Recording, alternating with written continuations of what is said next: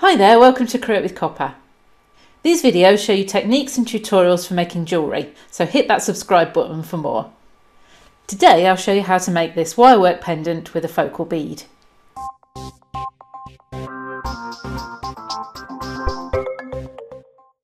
Sometimes you find that special bead that deserves to be used on its own, like this fossil jasper.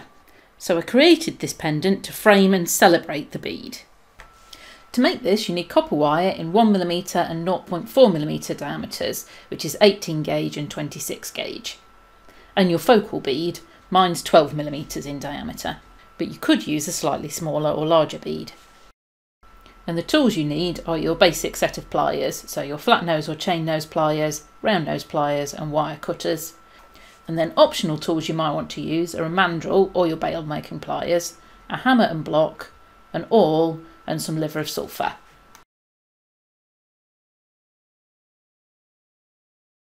For this pendant I need two pieces of the 1mm wire about 20cm long, and I'm using 2 meters of the 0.4mm wire. I'm going to start by weaving the bail. I want to start 7cm in on one of the 1mm frame wires and leave a tail of about 30cm of the weaving wire, which is the 0.4mm wire. And I'm just going to wrap that weaving wire 2 times around the frame wire. I'm then going to add my second frame wire and wrap 2 times around just that wire, finishing with my weaving wire coming up through the centre between the 2 wires.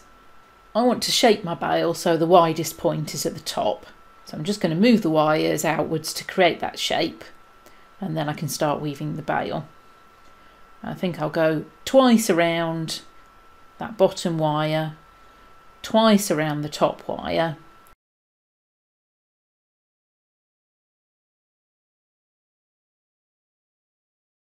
and then I'm going to move to the weave that I'm going to do the rest of the bail in, which is 3 times around the bottom wire and then up between the 2 wires and 3 times around the top wire. I'll just keep pushing those wraps together to keep them neat.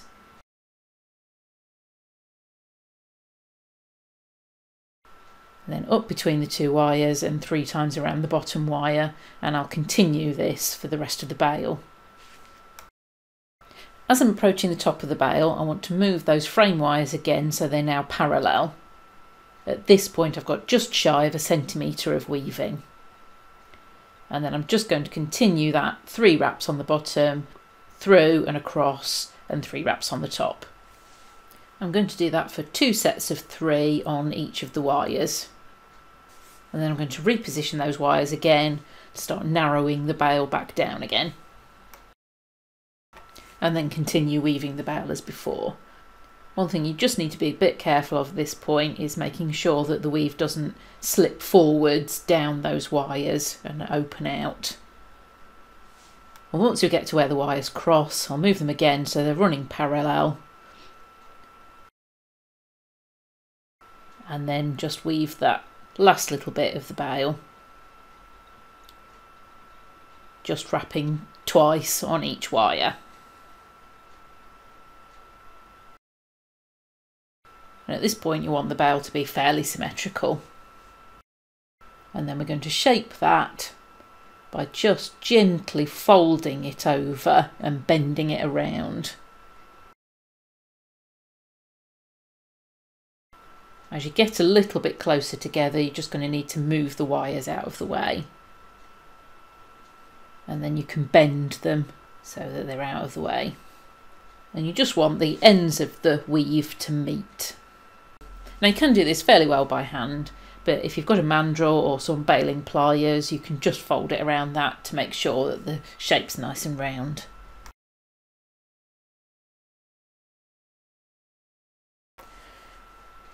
Now I just want to use those weaving wires to lock the 2 sides of the bail together. So I'll take the weaving wire that's at the back, just take it through the 2 frame wires. So it's in the middle. Then I'll take that front weaving wire around through to the middle of the bail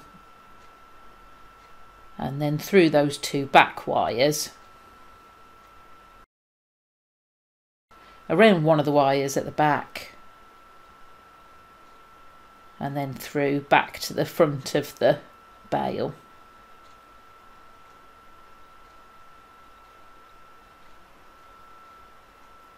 And then do the same with that back wire.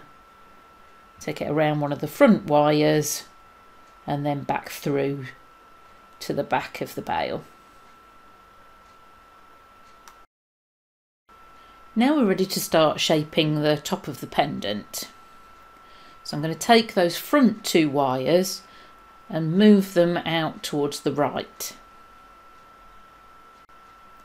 And then the back 2 wires I'm going to move towards the left.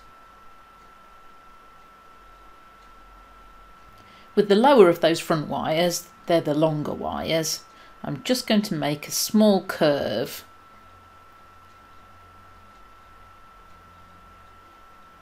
I like to start this by hand, and then I can make adjustments with my small flat nose pliers.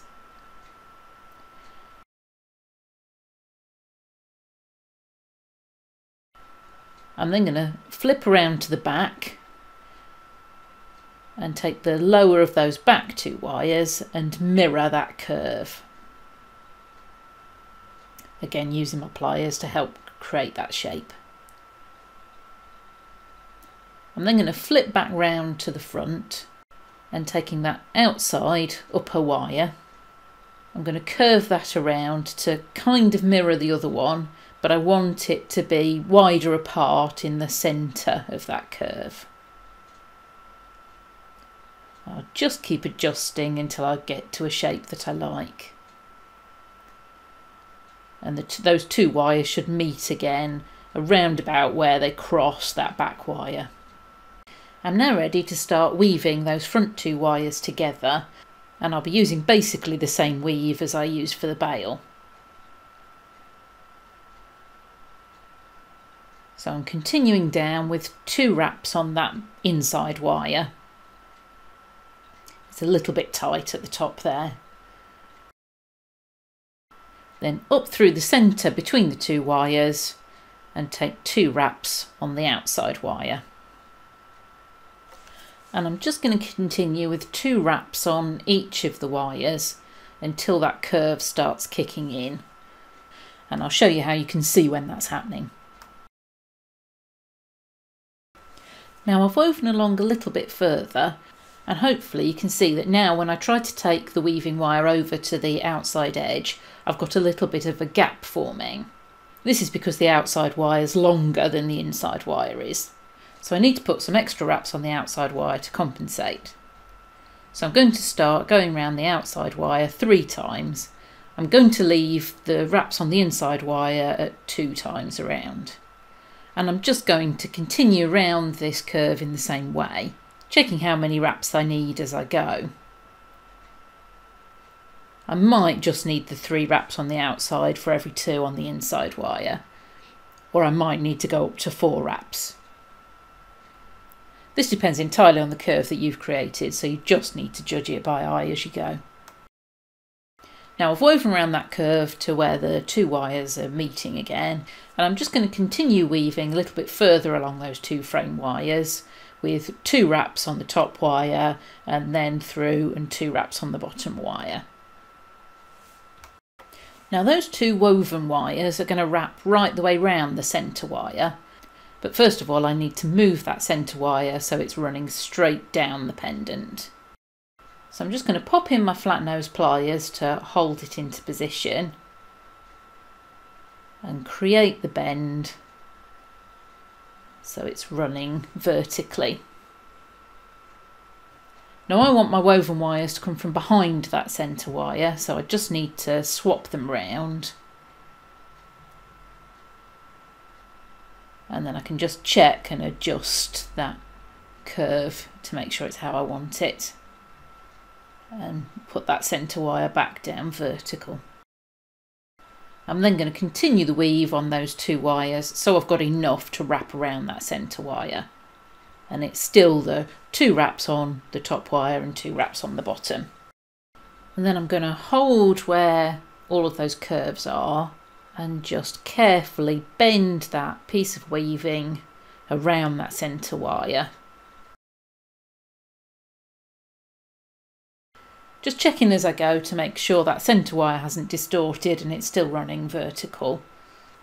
And then take those two woven wires right the way around that centre wire so that they're coming back around on the left. The last thing to do at the top of the pendant is to sort out that final wire coming from the bail. And I'm going to take the weaving wire end that I left right at the beginning, and I'm just going to coil that last base wire with the weaving wire.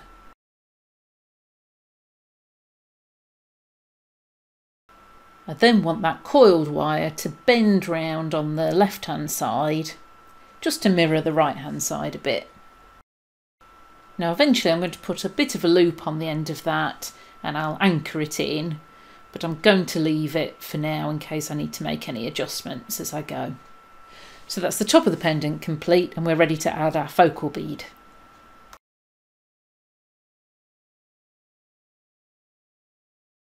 Just to give you a little bit of a guide, the work we've done so far measures just under 3 centimetres, which is just under 1.25 inches.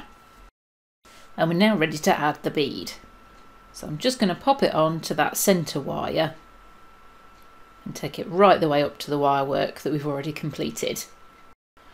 And then I want to bend the two wires that we've been weaving with around the bead. The inside wire will hug the bead, and as before I want the space between the two wires to be increasing and then decreasing back together again. And I'll take my time to adjust that curve till I get it how I want it. And then I'm ready to start weaving that curve.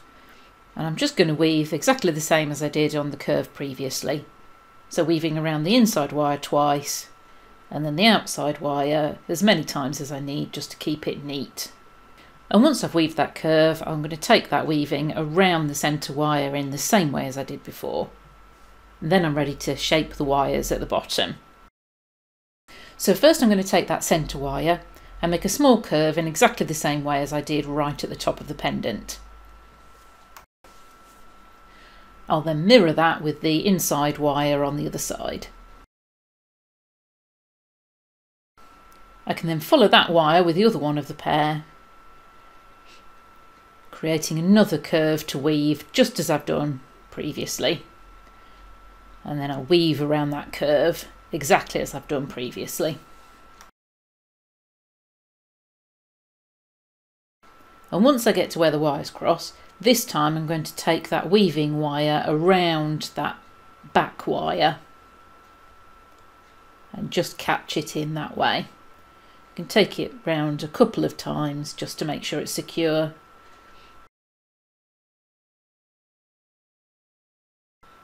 Then I'll coil 3 times around the topmost of those 2 base wires that I've been weaving. That'll secure the weaving wire because that'll be the last bit of weaving that we do. Then I'm going to create a small loop on that topmost wire.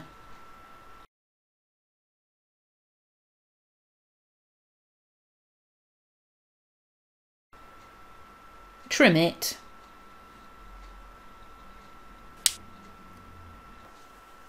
And make sure it's flat and not sticking out of the pendant. I'm then going to finish off that top wire, and I first want to take the weaving wire that we coiled that wire with, take it through some of the weaving next to it just to secure it in.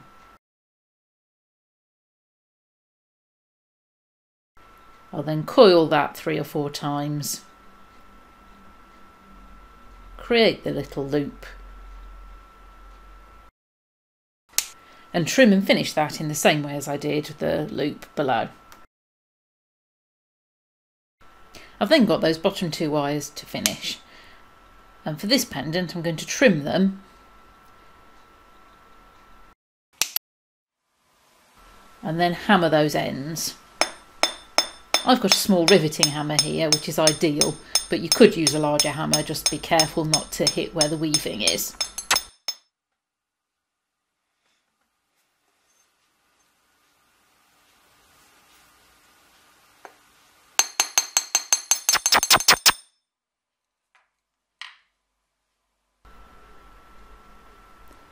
can then make some final adjustments to those ends. And it's worth thinking about this pendant in 3 dimensions. So I'm just going to carefully take that weaving that's running around the side and just twist it a little bit. Just to make it look a little bit prettier on the side as well as from the front. I'll do the other bits of weaving in the same way. And then the pendant's finished and ready to patina.